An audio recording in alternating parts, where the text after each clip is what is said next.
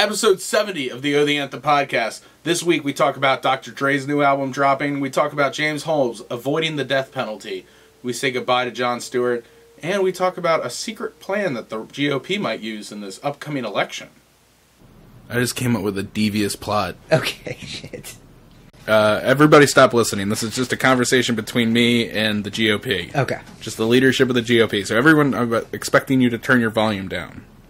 Okay, I think we're clear, girl. Okay, yeah. Nobody's listening. Alright, GOP, it's me. It's Corey. If Trump decides to launch a third-party campaign, and he's taking away the votes from your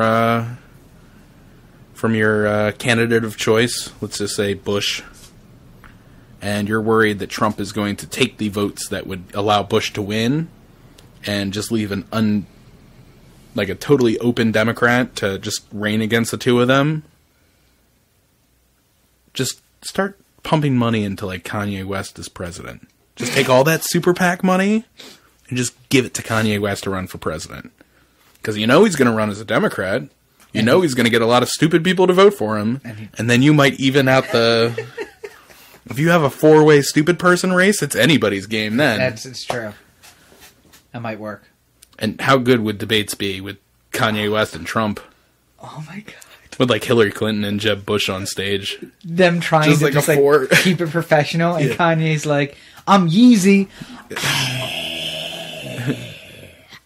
Megyn Kelly, I just don't think you respect my genius. Yo, Trump. I'm gonna let you finish, but let's be honest. I'm the richest man on the stage. Trump, I'm gonna let you finish. But, Ross Perot put up the best third-party nomination of all time! Oh! So that's it. If you want to see a whole lot more, go to otheanthem.com for episode 70. And like the Facebook page while you're here. It'll only take a second.